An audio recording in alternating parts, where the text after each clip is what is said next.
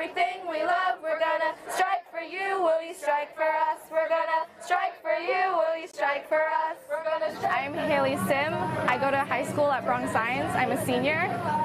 My role in this strike was a lead striker at Bronx Science, so I kind of, along with about 7 to 8 other Fridays for Future representatives, we organized the strike at Bronx Science and kind of got that coordinated.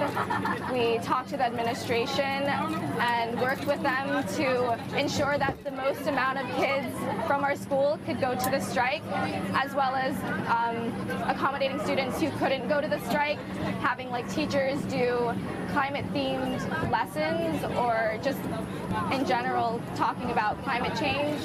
We are on the 4 train. We're going to get off at the Brooklyn Bridge stop where we'll meet with thousands of other students striking against climate change at Foley Square. If you don't get on this next train, try to get on with a friend at the next train and get off at the Brooklyn Bridge stop.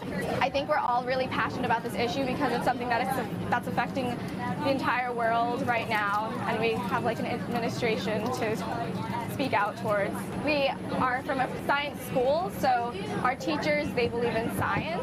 So I think that they're, for the most part, with like maybe a couple of exceptions, they're really supportive of us going out to strike, as it is our educational right. My AP Bio teacher, as I was leaving class, was like, she said, I'll be there with you secretly, in spirit. So I think we have a lot of support from the administration. Climate strikers, we are going to Foley Square.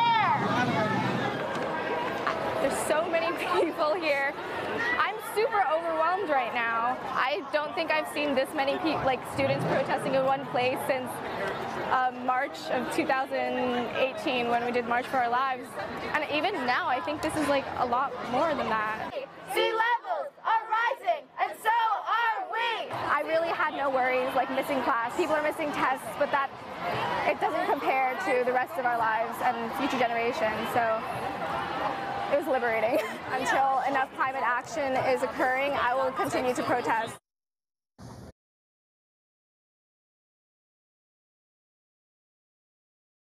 Hey, NBC News viewers, thanks for checking out our YouTube channel. Subscribe by clicking on that button down here and click on any of the videos over here to watch the latest interviews, show highlights, and digital exclusives. Thanks for watching.